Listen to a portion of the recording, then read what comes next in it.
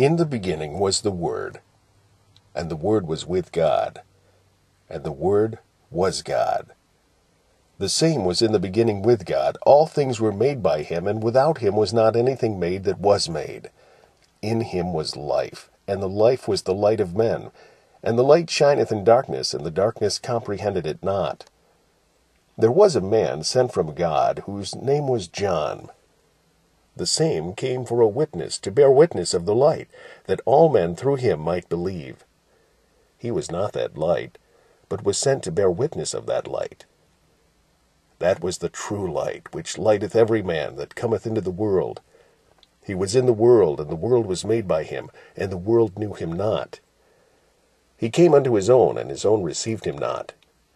But as many as received him, to them gave he power to become the sons of God, even to them that believe on his name, which were born not of blood, nor of the will of the flesh, nor of the will of man, but of God. And the Word was made flesh, and dwelt among us. And we beheld his glory, the glory as of the only begotten of the Father, full of grace and truth. John bare witness of him, and cried, saying, This was he of whom I spake. He that cometh after me is preferred before me, for he was before me, and of his fullness have we all received, and grace for grace. For the law was given by Moses, but grace and truth came by Jesus Christ. No man hath seen God at any time. The only begotten Son, which is in the bosom of the Father, he hath declared him. And this is the record of John, when the Jews sent priests and Levites from Jerusalem to ask him, Who art thou? And he confessed, and denied not, but confessed, I am not the Christ. And they asked him, What then? Art thou Elias? And he saith, I am not. Art thou that prophet? And he answered, No. Then said they unto him, Who art thou, that we may give an answer to them that sent us? What sayest thou of thyself? He said, I am the voice of one crying in the wilderness, Make straight the way of the Lord, as said the prophet Isaiah. And they which were sent were of the Pharisees. And they asked him, and said unto him, Why baptizest thou then, if thou be not that Christ, nor Elias, neither that prophet? John answered them, saying, I baptize with water, but there standeth one among you, whom ye know not. He it is, who coming after me is preferred before me, whose shoes latchet I am not worthy to unloose.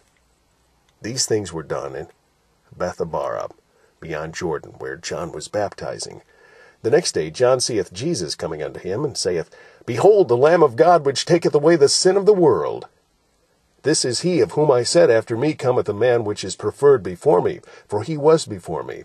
And I knew him not, but that he should be made manifest to Israel. Therefore I am come baptizing with water.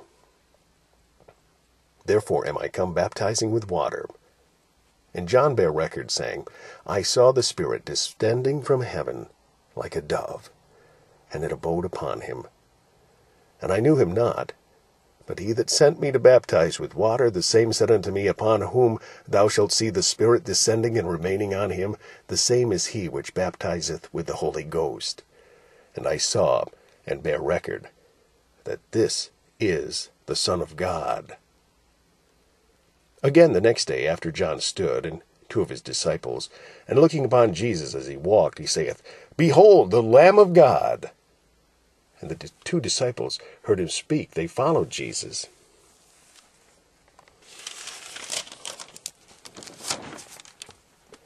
Then Jesus turned and saw them following, and saith unto them, What seek ye? And they said unto him, Rabbi, which is to say, being interpreted, Master, where dwellest thou? He saith unto them, Come and see. They came and saw where he dwelt, and abode with him that day, for it was about the 10th hour. One of the two which heard John speak, and followed him, was Andrew, Simon Peter's brother. He first findeth his own brother Simon, and saith unto him, We have found the Messiah, which is being interpreted the Christ. And he brought him to Jesus. And when Jesus beheld him, he saith, Thou art Simon the son of Jonah. Thou shalt be called Cephas, which is by interpretation a stone. The day following Jesus would go forth into Galilee, and findeth Philip, and saith unto him, Follow me. Now Philip was of Bethsaida, the city of Andrew and Peter. Philip findeth Nathanael, and saith unto him, We have found him, of whom Moses in the law and the prophets did write, Jesus of Nazareth, the son of Joseph. And Nathanael said unto him, Can there any good thing come out of Nazareth? Philip saith unto him, Come and see.